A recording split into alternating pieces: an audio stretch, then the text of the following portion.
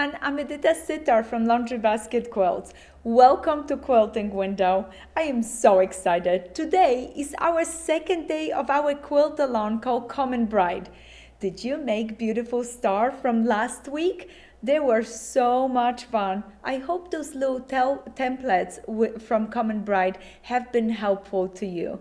So today I'm gonna take that little star to another level by adding little 4 patches all the way around. Look how cute this looks. It's gonna be so simple and we're taking one step at a time. So let's do it together.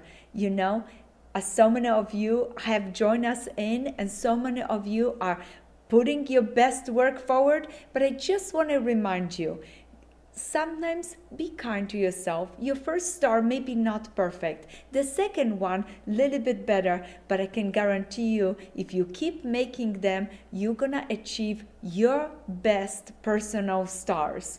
And I hope you give yourself some grace, just like I do it. My first star wasn't so perfect, even that I have done that quilt once before. I had to refresh on my skills and get myself into the groove. But today, when I'm making my stars, they're getting better and better, and my 4 patches are just adding the cutest little glow all the way around.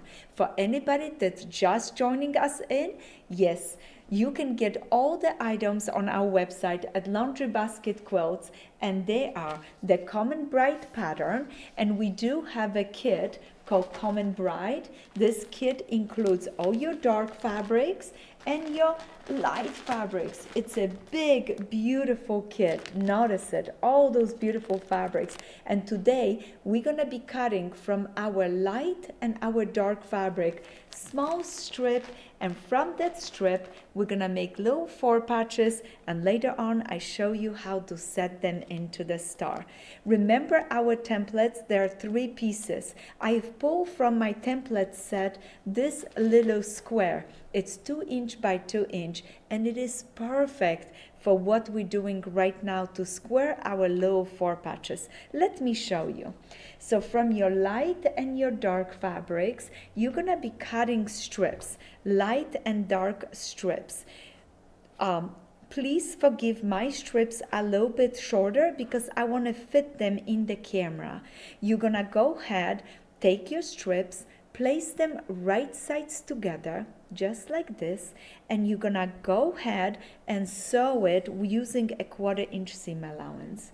As soon as you finish sewing, you're gonna go ahead and open this unit. All of the direction and the steps, the direction for this step is on your page 3. This is what we're doing. 8-point star continuous. That's what we're doing. It's on a page number 3. So once we go ahead and press our little strips, we're gonna go ahead and start cutting a unit following the directions in the pattern. Those units are cut at 1 1/4, okay?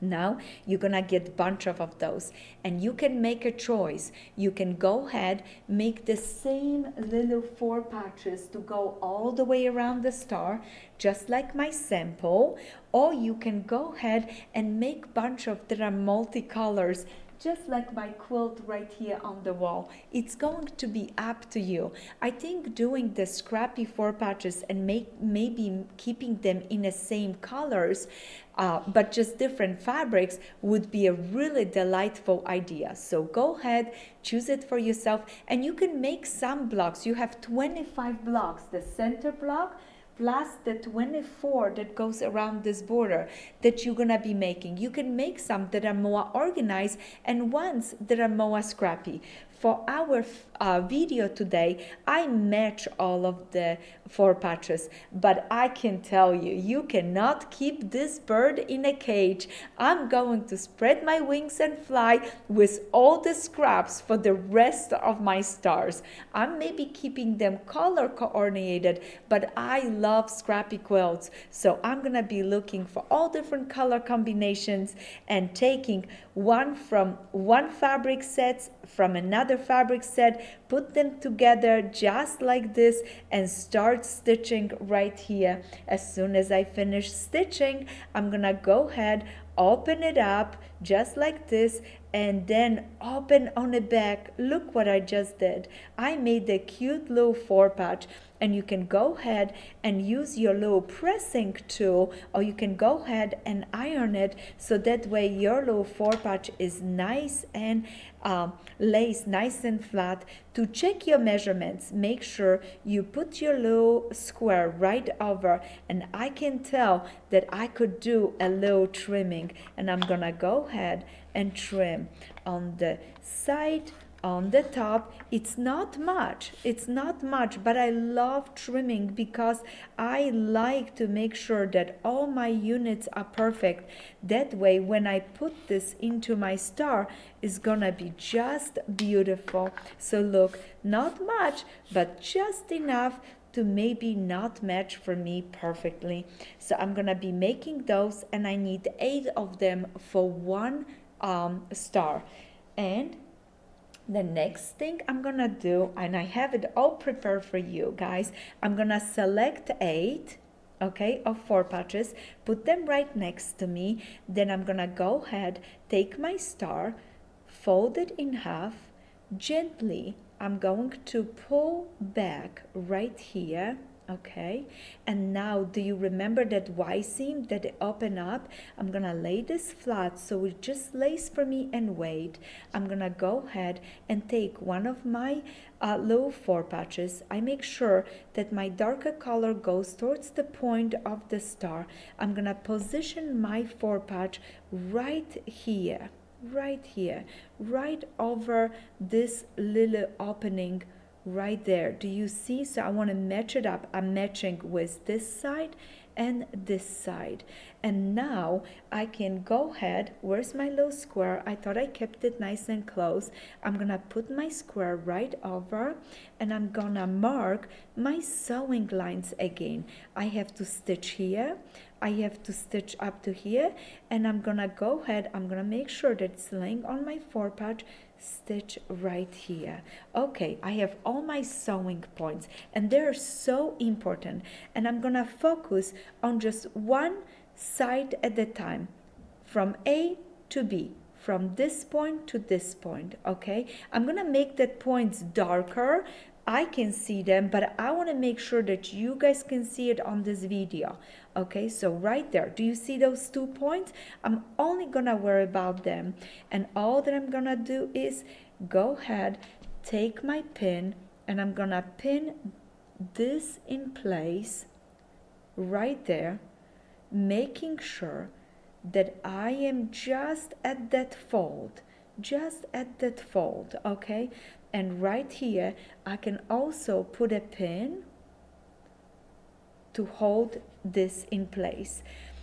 Because I've done this already a few times, I know that everything is laying down correctly. If you're questioning if this point is laying in a right spot so you can start sewing, you can go ahead and flip this over. Take your diamond, let me find it, it's right here. Remember that first diamond A? You can go ahead, place that diamond right here, and also mark this point. And guess what? Look at this. I was in the exact spot that I needed to be.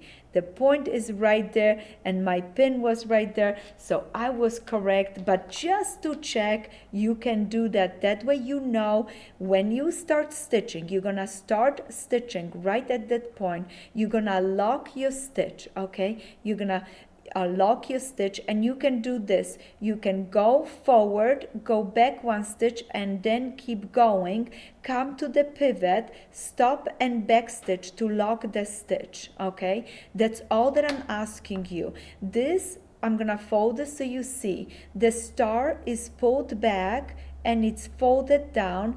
Do not sew over the fold. And can you see this? If you cannot see it, you can feel it where the bump is right here, where I have this folded under this. So just sew from here to here, stop and back stitch. And I did one for you guys, so that way you get to see it. Look, I have it pinned exactly as I told you.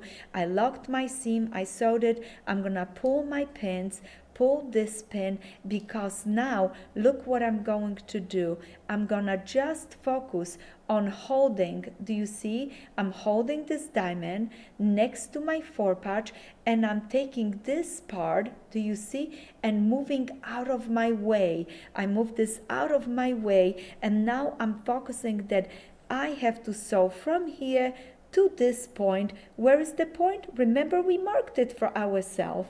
I'm gonna make it darker so that way you can see it right there. Remember, I used this little square. If you forgot to mark it, mark again, marked here and marked here, because now again you're just starting where you finish, and you're gonna come up to this point and stitch it. That's all that you have to do.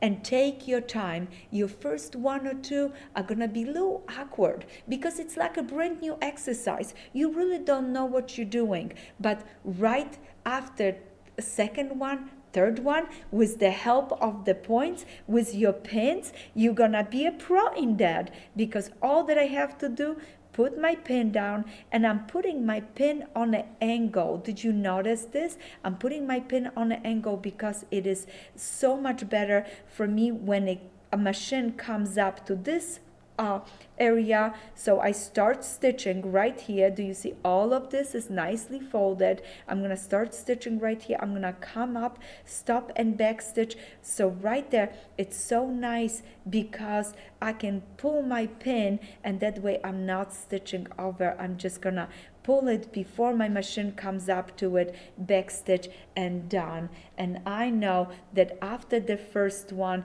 you're gonna open it up and you're gonna be so proud of yourself, because all is gonna be stitched, and you're gonna be now focusing on the next one. You're gonna go ahead, move this out of your way, and go ahead, lay the next one and keep folding it. What I did is I sew those 4 first, and then I move on to those 4 little units. And look at every single one.